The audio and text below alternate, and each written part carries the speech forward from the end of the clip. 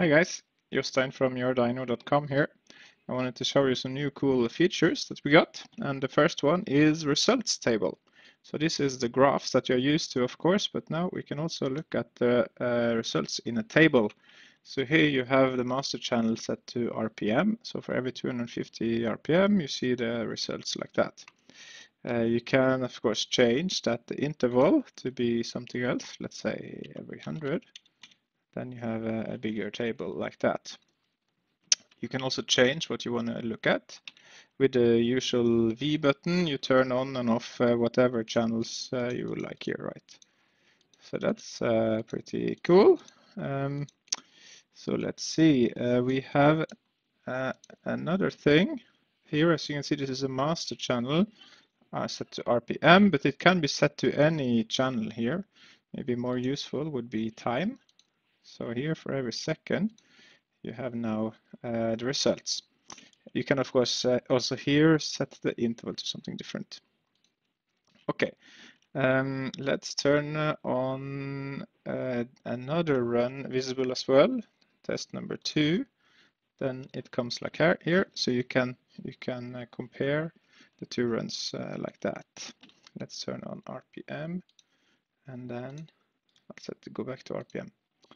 Okay, another thing which is very useful is if you right click again and you select open in Excel, automatically Excel is opened, and here is all your results, and here you can play around with whatever you like, right?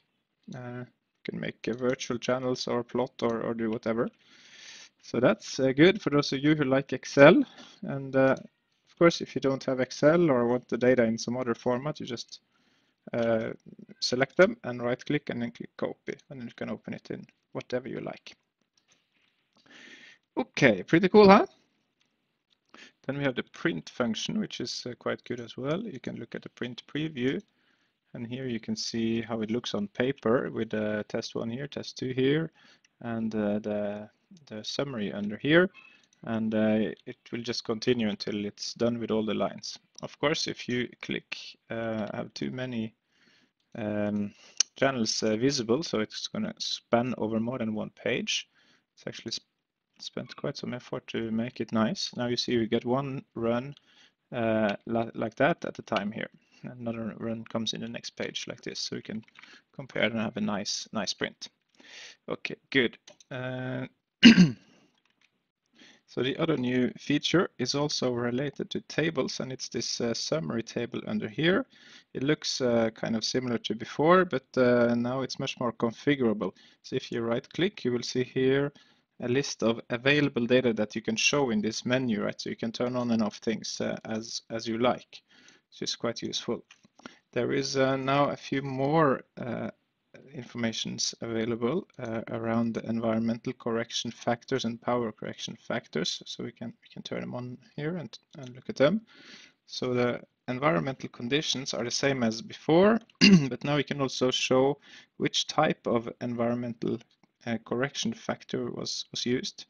You see the factor that came out of that calculation, the power correction if you have any, and the total correction factor here. So in a typical setup, maybe you want to remove that, but you can turn them on if you like. It's up to you. You can also sort and move columns around like you want. Here we can sort on name, or maybe you want to sort on time. You want to have the newest on top or the newest on the bottom. Now you can set it up exactly as you like. What's also good is that if you do a print preview, exactly the same stuff that the same data that you defined will be on the printout. So that's the same, of course. If you go on the graph here, you can select the columns you want, and the same thing will appear in the print preview like that. So it's very much more configurable now compared to before. All right, guys, that's what I wanted to show today. Quite a lot of work behind these two tables, and I hope you find them useful, and happy tuning.